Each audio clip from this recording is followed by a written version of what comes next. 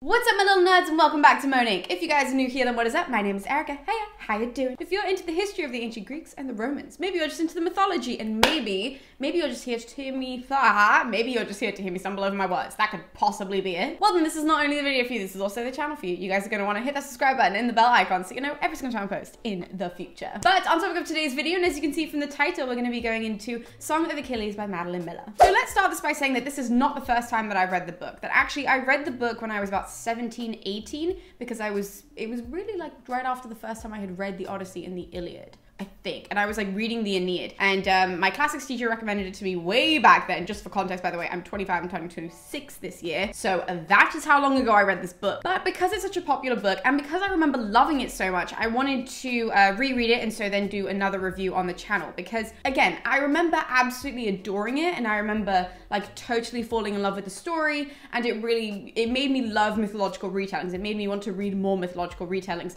because of Madeline Miller's Song of Achilles. This is, by the way, what the book looks like. It's absolutely stunning, but I remember when I bought it for the first time, does anybody else remember that it used to have a red cover? Maybe that's just a testament to how old I am, because I literally remember owning the book with the red cover and I have no idea where I put it. And so I had to rebuy it. I'm not mad about that though. I love a new book. Anyways though, I wanted to reread it and see if I loved it just as much as I did the first time. So why don't I tell you guys what the book is about, basically, and then we'll go into my own opinions of Madeline Miller's retelling. So the book follows the Trojan War, and it more specifically follows the relationship between Achilles, who is like the hero of the Trojan War, right? He is like the ancient Greek hero even. If anybody knows any Greek heroes, it will be Achilles. So it follows him and his best friend / lover / just whatever, companion, right? That's another word they use. Patroclus. Patroclus is oftentimes forgotten. Whenever we retell about the Trojan War or whatever, Patroclus, for some reason, people are just like, oh, who? And so I appreciate that Madeline Miller wanted to tell the story from Patroclus's point of view. And so we see from Patroclus and Achilles as kids, from, you know, when they meet and all of this, to them being shipped off to Troy, to then existing in the camps, the Greek camps at Troy during the Trojan War, and subsequently their mythological deaths. So that's the story. It's just the story of really Patroclus's life, but it's really about sort of the Trojan War, how that came to be through the eyes and through the relationship of these two characters. Now, before I get into my views, there are a couple of things that I think are really important to highlight for you guys. Maybe you guys don't know this, maybe you guys are just big fans of the books, maybe you haven't even read the book and you're still deciding if you should read the book, which I would recommend for enjoyability. You just should, because the book is so enjoyable as a whole. But there are some classical and ancient history things that you guys should probably know before or maybe after in order to reflect on this book. Number one is that actually men sleeping with men in the ancient world was totally normal, and it's why they didn't have a word for this, because marriage, the structure of marriage, was different, and so therefore men wouldn't marry other men. But it was very, very normal and expected for men to sleep with other men. Let me explain that. So marriage in the ancient world was not about love. Marriage in the ancient world was about producing children in order to carry on your family line. Like, that was the most important thing, that lineage, that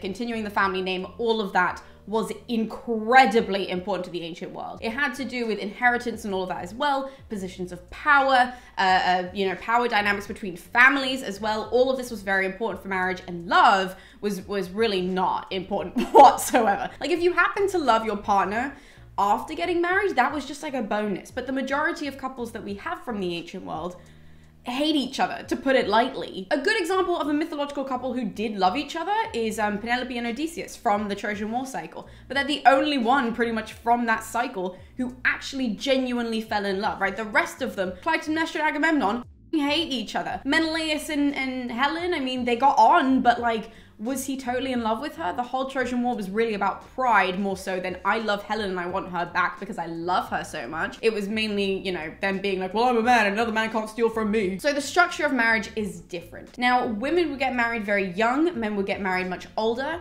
And so therefore men during that period, as well as sleeping with slaves and everything before they got married, they would sleep with other men. There was this whole, it's kind of complicated to get into, so I'm not really going to get into the whole nitty gritty of it, but if you guys want to know more, I will be linking a lot of different things in the description below. Now, because of this, sexuality was different in the ancient world, that it wasn't, at least in the ancient Greek world, that this is what I'm talking about right now, obviously with the Trojan War. We're talking about the ancient Greek world. Rome is a little bit different, but in regards to the ancient Greek world, sexuality was different. It wasn't straight and gay. It was everybody had sex with whoever the hell they wanted to.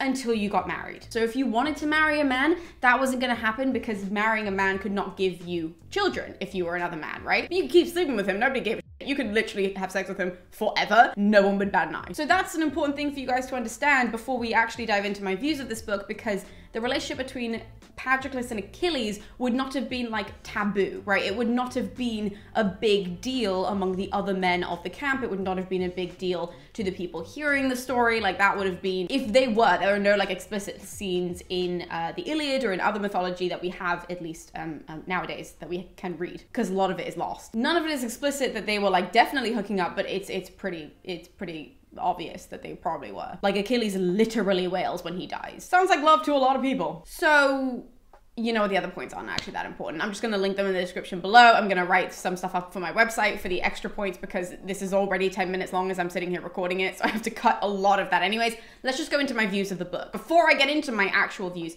I want you guys to not jump at my throat when I say this stuff. I adore this story. You guys know that I'm a huge fan of the Iliad, that like, those are my boys. Like all of those heroes, all of those Trojan War heroes, I'm obsessed with them and I'm obsessed with the book. I've read it 100,000 times. I've read the Odyssey 100,000 times. And so everything that I'm about to say is just coming from the ancient source material and comparing it to that rather than me just trying to be a... That's not a good way to start this, but let's just... Overall though, I loved this book, as I said, that it's very, very enjoyable. So I read it very quickly and I really loved it. I thought the story was really compelling. I thought that the writing, that Miller's writing is just so like enchanting. It's so lyrical that literally I couldn't put it down. I was completely obsessed with it. I thought she did Achilles really well. I thought her portrayal of Achilles was fantastic because he is very much a man of few words until he gets angry, and then he does explode, as we see in the book, that he just completely, like, is just so irrational, and that's just so Achilles, and it's so true to who Achilles is in the original mythology as well. So I really appreciated that, and I love that she included other characters in there, like Odysseus was done amazing. Diomedes, obviously, that's my boy, okay? That is like my favorite character ever. She had him in here and she had him do great. I did think sometimes he spoke a little bit too much, but I was just like, screw it, I don't mind because Diomedes is in it, so he can speak as much or as little as he wants. His name is there. But in saying all of that, this is so hard for me to say because I know that everyone's gonna jump down my throat as soon as I say it. I didn't like Patroclus in this book. Now hear me out before you guys start jumping down my throat. Let me explain and let me do it in detail. So Patroclus in this book, as you guys know, obviously if you guys have read it, and if not, then I'm gonna spoil it, but Patroclus in this version of the story is not a fighter. In fact, he's quite gentle. He, you know, hangs out with Achilles all the time and Achilles brings him to the Trojan War. However, he doesn't really fight. He stays in the camp the majority of the time. He stays with the women.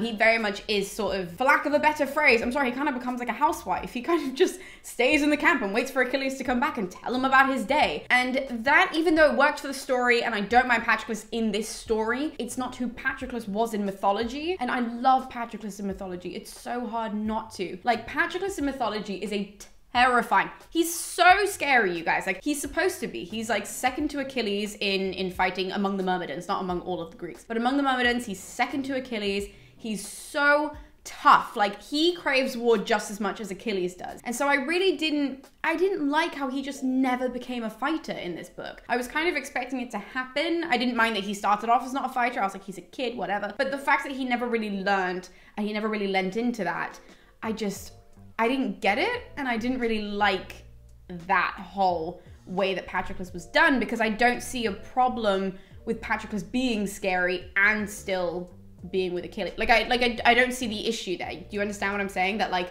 Achilles being tough and Patroclus being really soft, I don't know why Patroclus couldn't be tough as well in order for them to still come together and to still love each other, you know? They do it in the original mythology, so I don't know why they couldn't do it in this version. And because Patroclus is so soft in this version of the story, and then he becomes a hero, like he's literally like the most average person that becomes this like great hero, that there are certain things that had to be changed in order for Patroclus's character to then work on the time frame of the Trojan War in this book. So the most notable one is that you guys will probably be familiar with Miller's version of this, where Patroclus convinces Achilles to let him wear Achilles' armor. Oh my goodness, that was a lot. Patroclus convinces Achilles to let Patroclus wear Achilles' armor whilst Achilles is like, you know, doing his little strop in the tent, right? So that's a real event that does happen in the Iliad. However, in this version of the story, Patroclus begs, he just, he comes up with the idea himself. He then begs Achilles to do it, and Achilles then says, yeah, you can totally have my armor. I'm not really happy about this, but you can have it as long as you promise me that you will not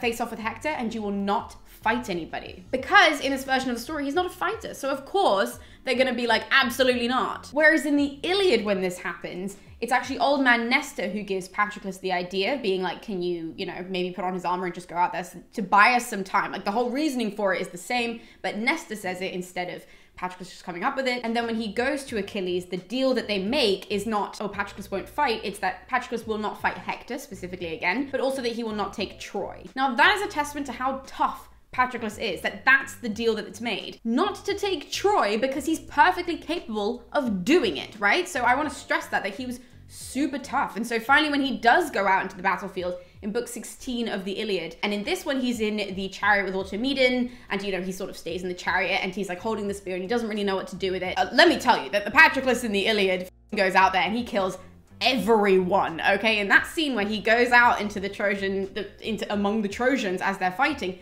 he kills kind of around 52 people. I say kind of around because every single time I count, it comes out between 50 and 56. So I'm just kind of saying 52. It's somewhere around there. He kills 52 people, and in one line, he kills 27 because he kills 9 people 3 times over. Like, that's how terrifying he is, that he is an absolute force to be reckoned with. Not only that, but in that exact scene in Madeline Miller's version, when he kills Sarpedon, it's sort of the stroke of luck where he just kind of, throws the spear and it just so happens to hit Sarpedon, who's the son of Zeus. Whereas in the Iliad, that's a calculated attack. That is Patroclus being like, I'm gonna kill you because you're in my way and I'm in the zone right now. And you read it and again, you're like, oh my God, this man is a killing machine. So there's another difference between that scene. And the third difference between that scene, and again, because we had to change all of this because Patroclus was not a fighter in Miller's version. So when Patroclus then starts trying to climb the walls of Troy, and in Miller's version, she says that, he can feel Apollo coming out and pulling him down from the wall, and he doesn't know what came over him. The Patroclus in the Iliad, he's climbing the walls and he nearly gets to the top every single time, and Apollo has to scream at him to be like, this is not your fate and this is not your destiny. I need you to cut the fuck out, in order for Patroclus to come to and to be like, oh, I did tell Achilles that I wasn't going to do this without him. But again, that is how tough he is. He's a real manly man, and still loves Achilles, and Achilles still loves him. That's why I don't know why that side of Patroclus had to be changed. I don't know if maybe you guys can tell me your views of why maybe we had to make Patroclus less tough in order to make this relationship more enjoyable to read for a modern audience, because I've read it in the ancient sources, I just don't understand why that had to be done, because I kind of like the idea that both of them were tough, both of them are super worthy, and then obviously, Patroclus does die, and then Achilles does come out, and he does kill Hector because Hector killed Patroclus. All of that is true, but it was just Patroclus being sort of a baby and sort of about a housewife, and I wasn't really about that in this book. I don't like that Patroclus. That's not my Patroclus. That's not Homer's Patroclus either. But overall, I just want to really stress this, that overall I did like the book. I just didn't like Patroclus in it because I really felt like we were sort of giving into this modern idea of relationship dynamics, of one person being more calm, one person being more aggressive, of between two men, that one of them had to be more warm, Patroclus was more warm, Achilles was more cold, which is it's a stereotype among gay relationships, and especially among gay male relationships. You have the femme one, and then you have the tough one, and I don't think that that's necessary at all. I think that is a stereotype that we're sort of leaning into here, which I didn't like, because that's not who the men are. The men are both tough, they're both terrifying, and they both love each other. And why did that have to be changed? But all of that could just be me. I do want to say, I do acknowledge that all of that could just be me because I love the ancient sources and I love those characters. But if you guys have differing views, if you guys have the same views, then please let me know. Let me know in the comments below. Maybe you guys read this and you have read the Iliad and you preferred this Patroclus. Let me know why. Absolutely, that's totally great. That would be a great conversation to have. I love talking about books with you guys, but just remember to be a little bit nice because you guys really did attack me on the last book review I did of this, but which I've now deleted, so don't even try. Don't try. But yeah, thank you guys so much for tuning into this book review. For all of my other ancient thoughts that I had in regards to customs, in regards to all of that sort of stuff that I didn't mention in this video or that got cut out, I did write a sort of a little little kind of lesson history thing on a bunch of things that that I think are important in order to understand the whole dynamic and the whole war, the dynamic between the characters and the war that's happening. And all of that, because obviously that's important for the context of the book. That's all on my website. That's www.moaninc.co.uk. I always say that really fast, don't worry, it's in the description below. So yeah, thank you guys so much for tuning in, and we'll be seeing you next time with more book reviews here on Moan Inc. We'll see you then.